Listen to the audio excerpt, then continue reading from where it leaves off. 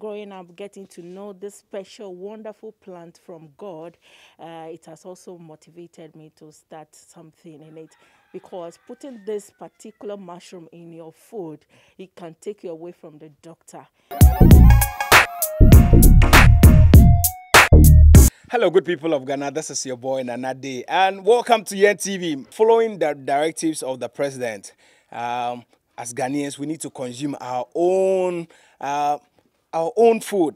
Mushroom was mentioned, and today we are talking to one lady who is into large-scale production of mushroom, and that is what the conversation is about. We are going to talk to Mrs. Fafafa. Yes. But how are you doing? I'm doing very well. You're welcome. Thank you so much, and nice having you on our show.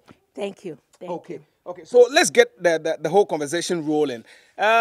Who is Mrs. or Madame Fafafa?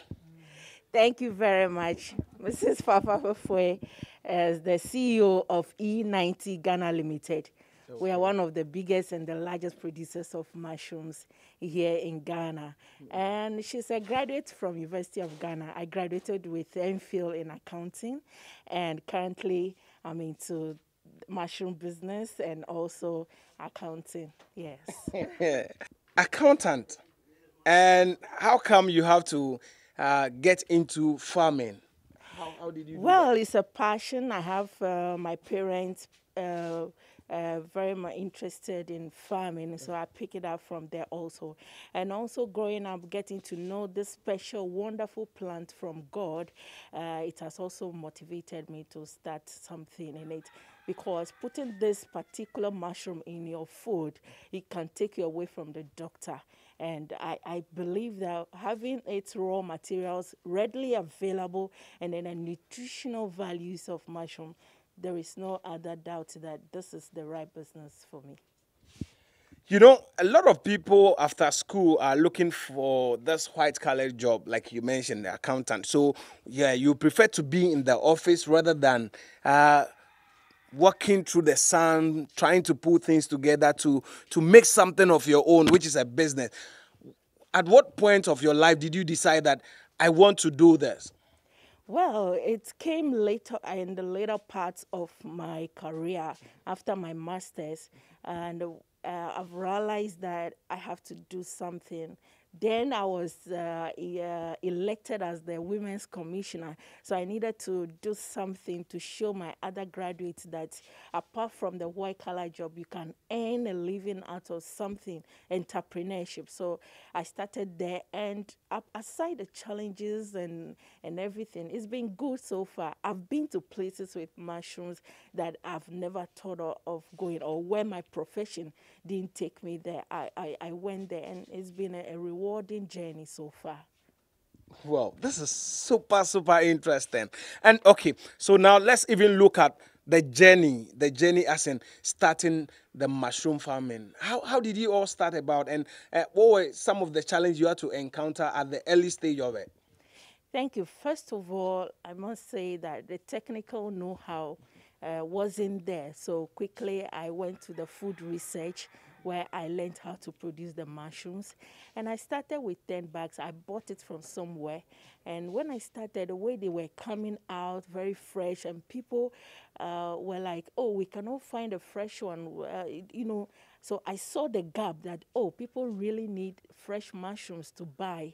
And looking at their nutritional values and what people are dying to have mushrooms in their diet, I started producing the bags myself. So now I have a capacity of producing all over 50,000 bags per production cycle. And for the challenges are going to be there. They are enormous, ranging from the technical know-how, people to help you, the extension officers to help you, to finance, how you want to expand quickly, and also the employees, handling of the employees and all that. The challenges have been there, but all the time it's a learning curve. So when it happens, you learn and you move on. When you stay at one place, that is where you'll be a failure. But as they come, as the challenges come, you devise new ways of tackling them and you move on. And so far, it's been good. It's been good. Now I have a very six huge, as you can see, six huge production facilities, the first of its kind in the Greater Accra region. Now let's look at the market for it. Do you have the market that you are into the large production of it? Interestingly, we do have market for it because more and more people are realizing that they need to stay away from meat-related diets and go for more plant-based nutritional diets. So now with the lifestyle related diseases like diabetes, hypertension, this is one of the best foods that you can introduce to your immune system to help you. So more and more people are getting to know of the mushroom and are introducing it into their diet. So the market keeps increasing, especially for even vegans. This is their number one source of protein and fiber. So the market is there. It's a matter of you outdooring the product to them and making them aware that you have this product. And they will patronize it, especially the hotels and the restaurant, the Chinese restaurant. They know of the values of these miraculous plants. So it's an important part of their diet at all times. So all the time we do have demand for the product. Okay. Now let's look at some importance. I think you did mention some, but then can you elaborate more on some of the importance of consuming this as a substitute to, let's say, meat and other stuff? It has been well established in even the medical fields that mushrooms contains vitamins, minerals, protein and fiber, and a very important antioxidant called selenium. And this particular selenium is only present in mushrooms, which helps to prevent cancer cells from growing in our bodies. So a constant intake of mushroom can take away cancer from your bloodstreams. And also B1, B6, and B9 are all parts of the nutritional values of mushrooms. So undeniably, this is a very nutritious plant or vegetable that can help prevent the COVID-19, as our president said. Okay, And I'll get back to that very one where the president made mention of consuming our local product, our local food, and mushroom was mentioned. How do you take that very news or that very mentioning from the president? I think it's an eye-opener to all of us, those who are not yet aware of this miraculous plant. This is the time for them to look at what is available to them and then take advantage of it. Our forefathers and grandfathers, they know of mushroom. They know the importance of mushroom. So all the time, seasonally, you see them consuming mushroom. You ask yourself, why were they living so long? And now, at the age of 30, 40, we are recording diabetes, hypertension, high cholesterol. It's because of the food we put into our bodies. So if we can also go back and look at the foods they were taking that were making their lives longer, and then we adapt these life changes. I think the president, being above a certain age, knew the importance of mushroom. That is why he mentioned it. So it's an eye-opener for both the youth and those who are a little older to look at mushroom to prolong their lifespan. Okay, now let's get a bit into the technical aspect of it. We will get to the processes you go through to be able to produce the mushroom. But then, not forgetting that, just like you mentioned, that you have about 6 production facilities. Let's talk about labor. How many people have you been able to employ as a result of your passion to get into this farming? Yeah, so far we have about 12 workers. We have from the compost, we have different phases. So we have from the composting, then we do the bagging of the compost when it is ready. We sterilize. After sterilization, then we inoculate the bags. That is a term that we use when you have to put the seed into it. And then you incubate, and then this is the final stage. You take your mushrooms fresh and you eat them and you enjoy it. So it's labor intensive, but the I must say the rewards outweigh the labor, and it's an opportunity to give employment to a lot of people because we source the raw materials locally and they are very cheap.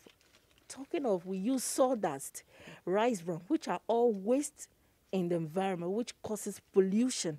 So if we are using all these materials to produce something nutritious that can rather help the population, I think we are in the right business because air pollution and all that are rated to be the #1 causes of cancer, be it breast cancer or all other things. So if we can put all these things together and then produce something that can rather help our immune system, I think the government should look at us and promote the mushroom industry. Okay. Now let's look at the future. Are you looking in terms of getting some funding to support yourself, or you just want to carry this all by yourself and do the production? Do you have also any means or any plans of exporting it, or like creating more avenues where others from other countries can also come to you for this very product?